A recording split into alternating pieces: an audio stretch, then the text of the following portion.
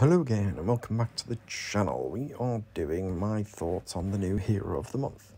I fuck knows how to say this. Is it Celidana? Claydana? I don't know. Anyway, she's a holy cleric. What does she do? When an enemy casts their special, this character has a 50% chance to boost this character's health by 100. Nice. That's pretty good. Resists max health reduction. Okay, anti-Alfreik.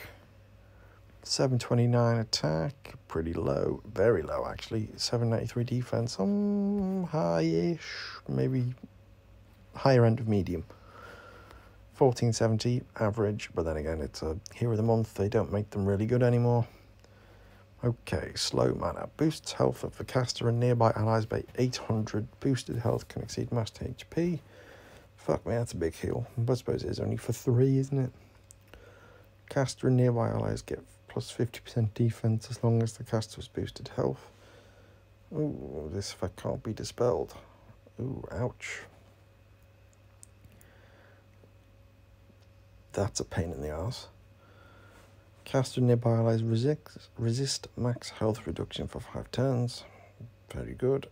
And immunity to new fiends.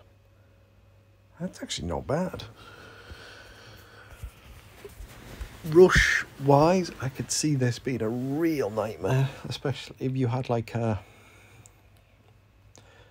Mother North, Ludwig, Alfreik, then her, and then another one in the corner. It could be another Alfreik, or it could be a second Mother North or whatever.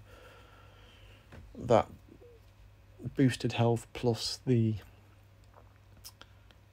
defense buff could be a real nightmare, actually. And obviously she's cleric, so that means that she resists the mana reduction or anything that affects mana, so it wouldn't surprise me even slightly if you started seeing this hero on some of the big boy YouTubers' channels, especially when it comes to Rush, because she looks like she could be a real pain in the arse.